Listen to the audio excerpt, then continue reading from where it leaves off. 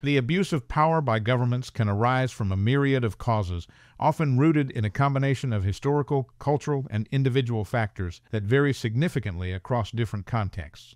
These abuses typically stem from a desire to maintain control, suppress dissent, or enrich the ruling elite at the expense of the general populace.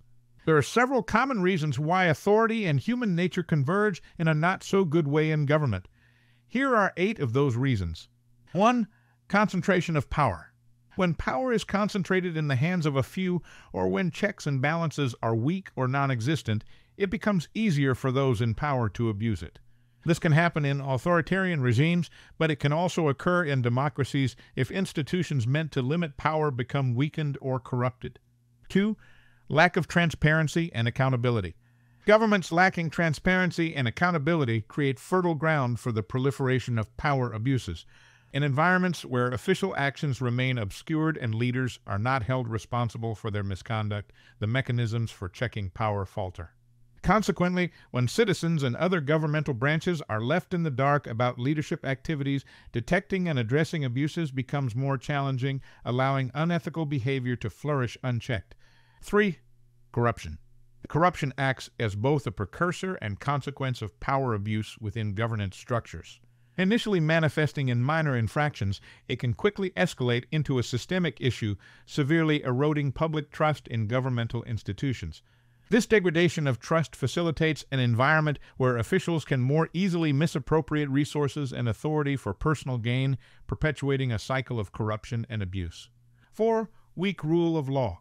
In societies where laws are not applied consistently or where the judicial system is under the control of political forces, there can be little deterrent to abusing power.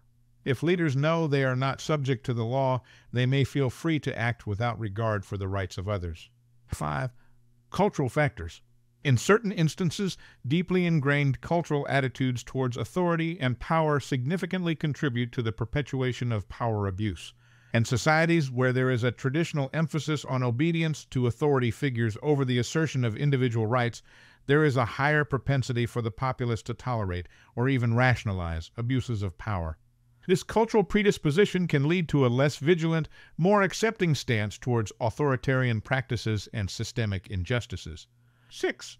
Crisis situations. Governments frequently acquire new powers in response to emergencies such as wars, economic downturns, or public health crises. While these powers are often necessary for addressing immediate threats, they can lead to abuses if they are not meticulously monitored and constrained. Without proper oversight, leaders may exploit these situations to consolidate their own power, suppress dissent, and extend their authority beyond the emergency, thus undermining democratic principles and civil liberties. 7. Ideological extremism. Leaders or political parties harboring extreme ideologies often adopt the belief that their unique vision for society justifies all necessary means, even if it involves the abuse of power. This conviction can precipitate widespread human rights violations, suppression of opposition voices, and various other forms of abuse. In their pursuit of a specific societal model, they may disregard legal and ethical boundaries, leading to significant societal and political consequences. 8. Historical injustices. In certain scenarios, historical grievances and injustices can fuel a cycle of abuse, with those in power rationalizing their actions as retribution or attempts to rectify past wrongs. This justification can deepen existing societal divisions and foster an environment where further abuses are normalized and perpetuated, entrenching a cycle of vengeance and injustice within the community. In summary, it's important to note that these reasons are not mutually exclusive and often interact in complex ways.